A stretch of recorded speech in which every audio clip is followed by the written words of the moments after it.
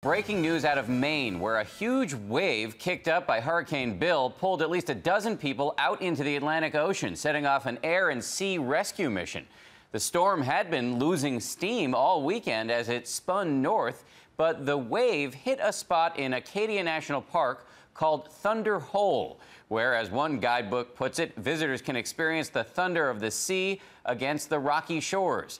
Today, that experience turned into a disaster. Stephanie Sy is along the coast tonight. Stephanie, good evening. Good evening, Dan. Well, Bar Harbor, Maine, as most of the East Coast, was under a high surf advisory today. At this hour, the Coast Guard is continuing to search for 2 missing people, but the incident was several hours ago, and that water is a cold 55 degrees. They were able to successfully rescue 9 people. Some of them suffered broken bones. We have also learned that a 7-year-old girl was pulled from the water, unresponsive, and we do not have word on her condition tonight. We had 3 ultimately handed over to EMS. There's about 9 people involved. 1 male was a heart problem. We had 1 with a female with a broken leg. To the best of our knowledge, we know that the wave came over the rocks, swept them offshore.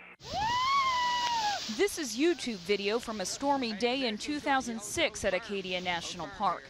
The crowd today was watching the unusually high surf kicked up by Hurricane Bill in the same area of Thunder Hole. As you can see, the waves can be unpredictable.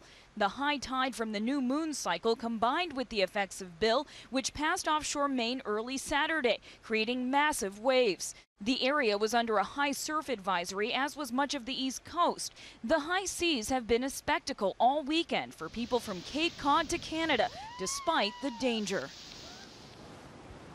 The waves continue to be larger than normal, even at this beach, which was closed until just an hour ago. People here are swimming at their own risk, Dan. All weekend they were saying, do not go into the water. People cannot stay away. They were not taking Hurricane Bill all that seriously, of course, until this very tragic incident. Dan? So you're several hours south of Bar Harbor, Acadia National Park. How are the conditions up there affecting the ongoing search?